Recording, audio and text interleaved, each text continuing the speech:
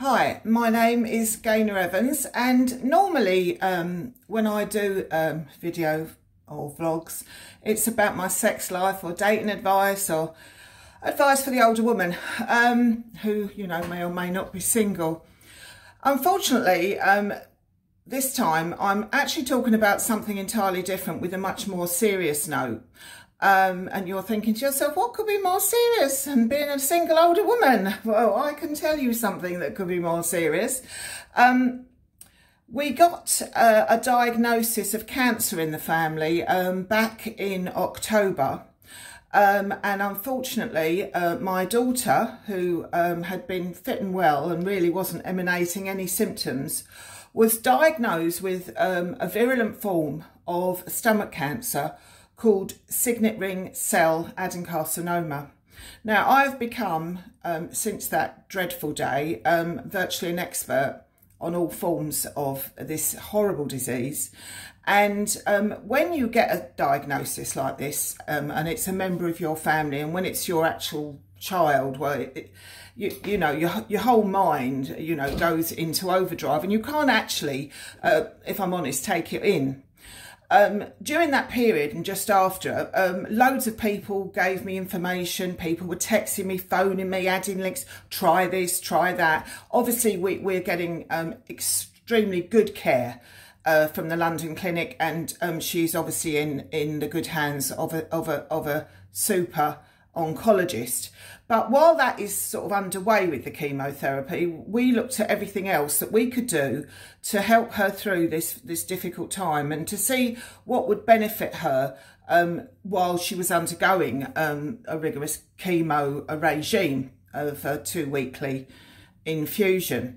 And what I decided was that when people mention more than one thing to me, if it comes at me from, say, 2 or 3 different sources, I then would look it up and take notice. I mean, we had a lot of people obviously talking about holistic stuff, you know, cannabis oil, eat this food, try the alkaline diet. So we look, you know, in the end, you're in a position where anything you can do to help would actually be better than just sitting there waiting to see whether anything was going to work. You feel very powerless as a mother, and being powerless is not something I'm good at being. So I did all my research, and we'd noticed in the shops that a lot of the shops and health shops and food shops are doing these tiny little health shots that are supposed to give, you know, invigorating powers of one sort and another, depending on what your ailment is.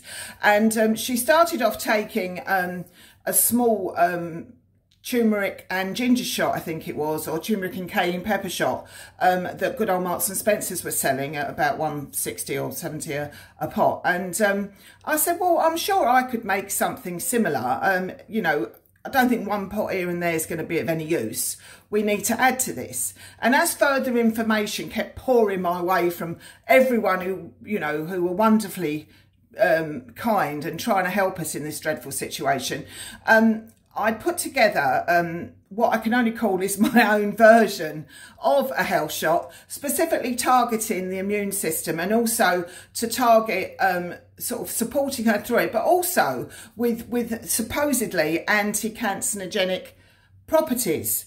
As far as we're concerned, we'll try anything, and we are, you know, giving everything our best shot. And if we can parallel that with the medical profession, then, you know, why not?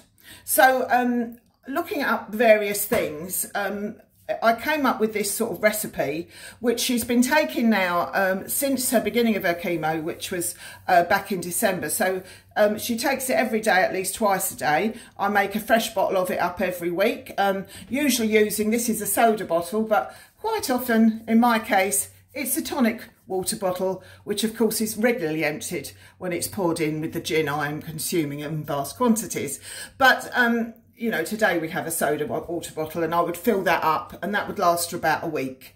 I would say that the actual mixture probably would last longer, but about a week to 10 days is good for it. So what do I put in this wonderful stuff? Well, first of all, you need some sort of blender. I've got a trusty NutriBullet, which I was given for Christmas specially. And so I use this the large one, and we start off with one of the main ingredients, which is supposed, big watchword these days, is good old turmeric or turmeric. So I actually use just a teaspoon, and I put in about 3 to 4 of those in every bottle. It's quite a lot, and it does make it a little bit powdery. I've tried different things, but I suppose fresh turmeric would be great if you can get it, but you know, we get what we can use. So I use about 4 of those, and that goes in with 1 flat teaspoon of ground black pepper. Now, the reason behind this is the piperine in the black pepper helps absorption of the turmeric into the blood system, or the good things in the turmeric. So just 1 of those goes in. Another very good anti-carcinogenic plant I was told was saffron. I was lucky enough that a friend of mine happened to have this in her cupboard, and it's a huge jar of saffron. So whereas I was putting in a small amount, with this huge jar I actually put in about 1 flat sort of teaspoon, about that much goes in. Now, to add to that, fresh ginger, about this amount every time.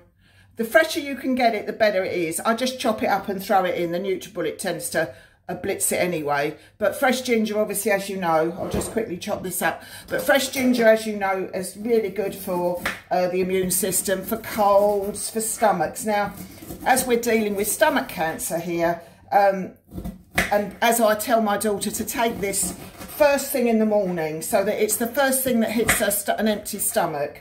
So not only is it getting absorbed into the system, but also it's sort of acting like a wash as well, because obviously, it's tough, this bit of ginger, because obviously, you know, anything external influences are just as good as internal. So around a good couple of inches of chopped up fresh ginger, and then to add vitamins to that, we use fresh lemons and fresh limes. So I put two fresh lemons, the juice of, and the juice of 2 fresh limes in every bottle. And I just use one of those simple old-fashioned squeezy juicy things.